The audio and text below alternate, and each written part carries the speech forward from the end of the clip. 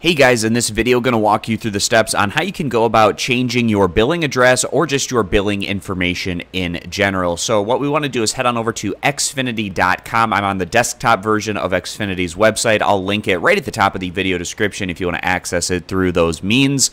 And once you're on this page, what you want to do is sign into your account. So click on the sign in option, and then enter in either the email, mobile number, or username that's hooked up to your Xfinity account, as well as your password, and then click sign in. And if you're not already on the My Account tab, go ahead and click on where it says My Account, and it should take you to the overview of the My Account page. What you want to do next is go over and click where it says Settings. And then down here on the side under the billing settings, we want to go down and click where it says Saved Payment Methods. And under the Saved Payment Methods area, go ahead and click on where it says Add Payment Method. And again, click where it says Add Payment Method.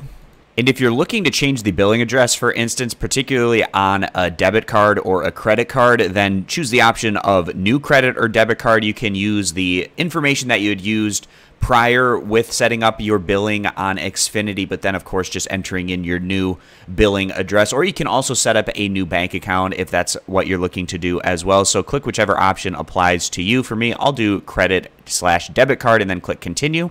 And again, you want to enter in either the credit or debit card information right here, and you have the option of making the billing address different from the service address if you want, so you can check that box, and that allows you to enter in that billing address that you're looking to put in this area.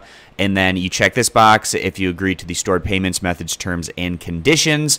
And you also have the ability to turn on automatic payments right here, and then you click Save, and you should be good to go at that point in time in terms of changing the billing information that is associated with your Xfinity account. So I hope this video is helpful. I appreciate you guys stopping by. Consider subscribing, and I'll catch you back here next time.